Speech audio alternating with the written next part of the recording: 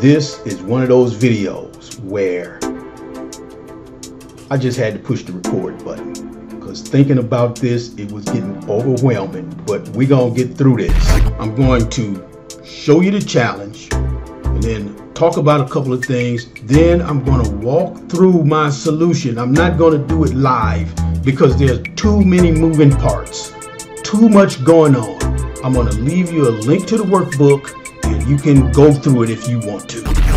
Here, Iranian Dr. Excel posted this challenge on LinkedIn. He's got this list of data and then a list of delimiters and then the answer he wants. He wants everything split out by the different types of delimiters. I thought this would be pretty straightforward, and it is, you know, the way that this is set up. But I was thinking, what if this was more real world and you needed a dynamic solution and not just a one and done where you would replace values 3 times and move on. Here's what I'm working with. Got all of these names, all these different delimiters, and the result needs to have all of the names split out. Last night I almost drove to Iran because I was so upset. I was like, the gall of this person to post a challenge like this that had me tied up for 3 days. Yep. I actually got in my car and started it and then thought, I'm too sleepy to be driving all the way to Iran tonight. And I got stuff to do the next day, so I decided to stay home and be mellow. Let's get into it. Got data, queries and connections. It took these queries to get through this. Let's look at the first one. Double click it. Here's the source query. All of the data just brought in. Then I added a custom column. What is this custom column doing? It is removing all letters and everything that is not a delimiter. See, Text.Remove, and then this is what's needed to make a list of lists. So lowercase a dot dot, lowercase d, both in double quotes, that is a list. All right. This formula is removing everything that is not a delimiter, and notice that A with the sign over the top, I needed that because one of the names in here, Joao, I needed that removed because that is not a delimiter. Okay, cancel out. Remove other columns so that I just have the remove letters column. Split column by position. Let's look at that. Split repeatedly by the number of characters, 1, and split into rows. Change type step is automatic. Then I removed duplicates. So now I just have 1 pipe symbol, 1 ampersand. Okay. Rename the column and then added a custom column. Watch this. I just want a double asterisk in that column because that's what I want to replace all of the other delimiters by, so that at the end I can split by double asterisk. Cancel out. The next query, table 1, 2. Here's the source data. I added an index column. I'm doing this in anticipation of something crazy that I'm about to do. I reordered the columns, split column by position. Look at that. And then add an index column. Now see, here's the deal. Let's say a friend owes you $1,000 and it starts getting funny. Stop answering the phone, stop responding to text messages or emails. Try small claims court and they hide from the subpoena.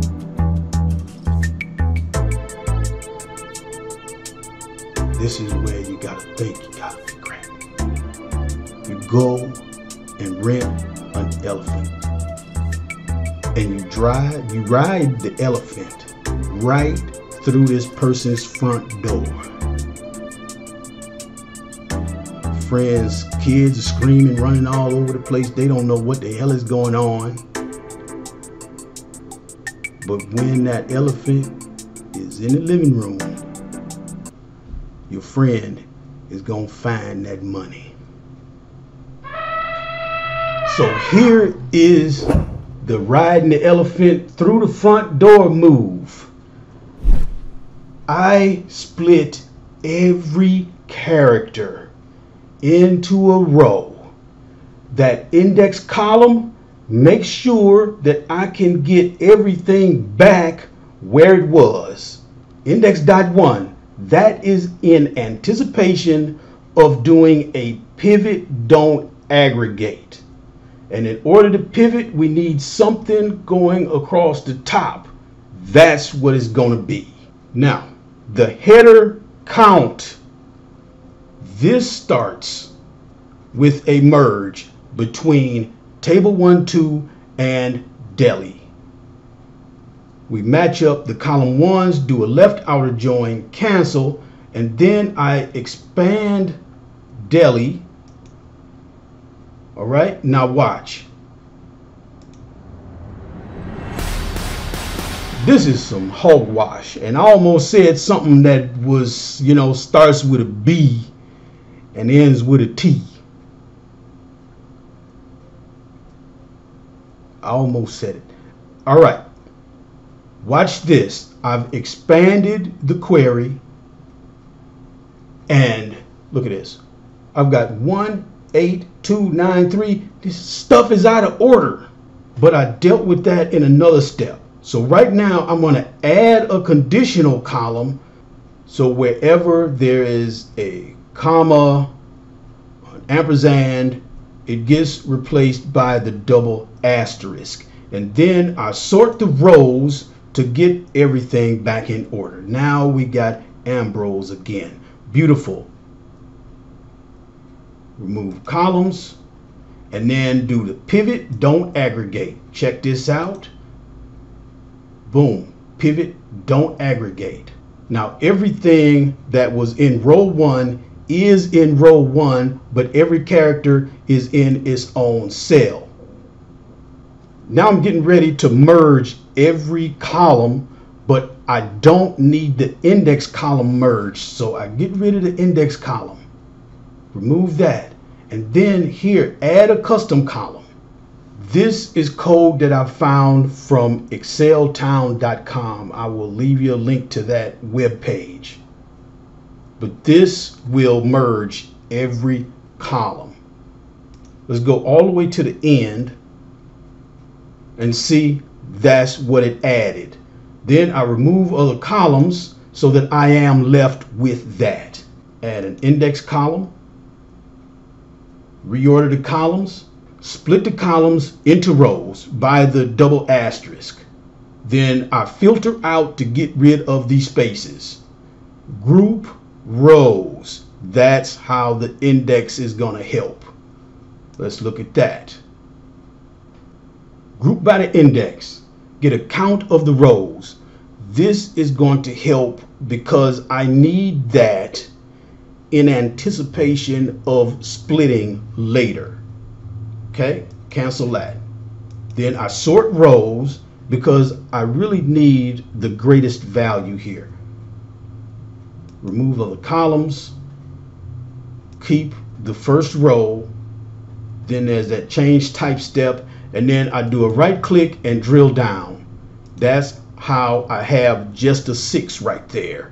And this is the header count query. Now I need the header names.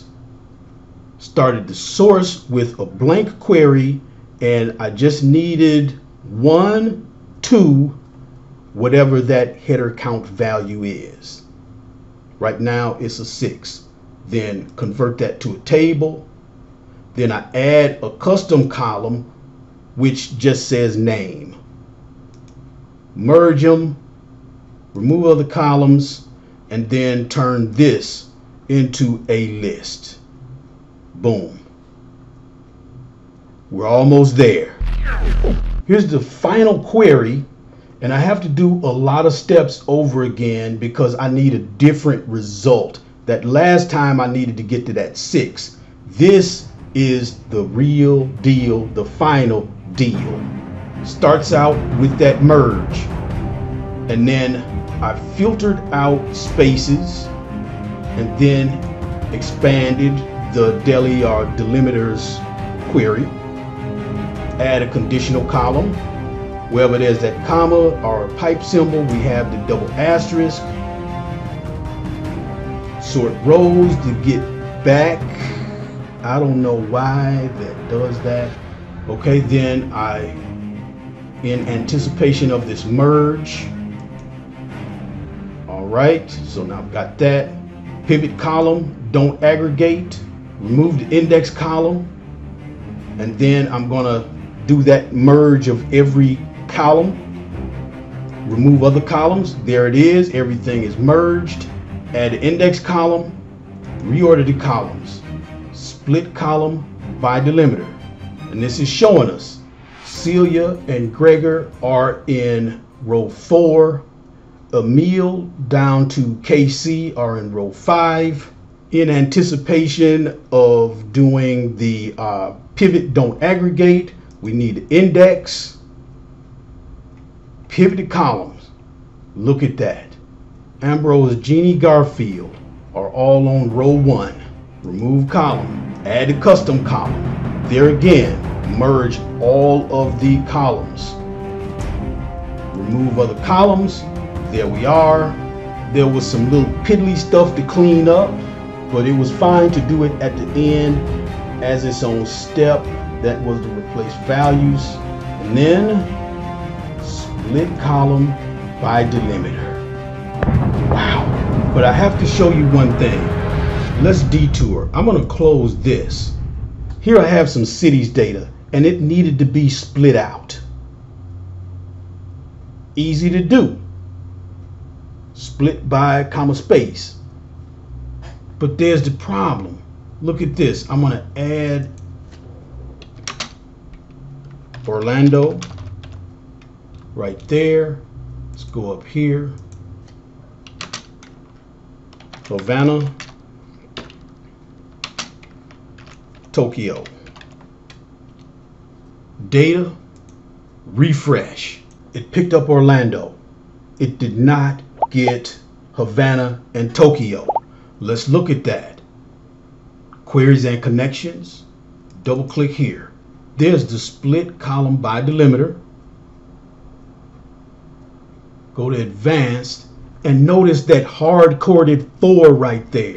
That's the problem, and I don't understand why this is. Because if we split into rows, that doesn't care if our list grows or shrinks. But somehow splitting into columns, it gets stuck. Now, if I go and change this to 6, okay, boom. Now we've got those extra cities and we can close and load. That was one obstacle to getting that previous challenge to work.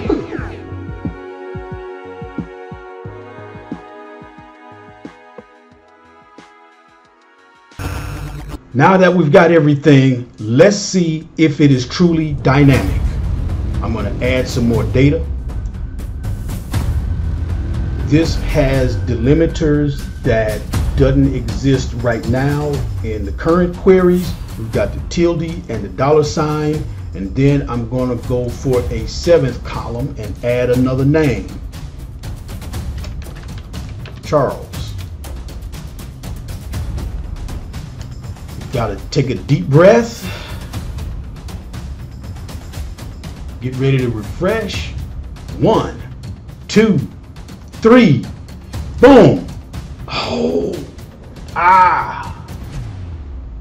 It worked.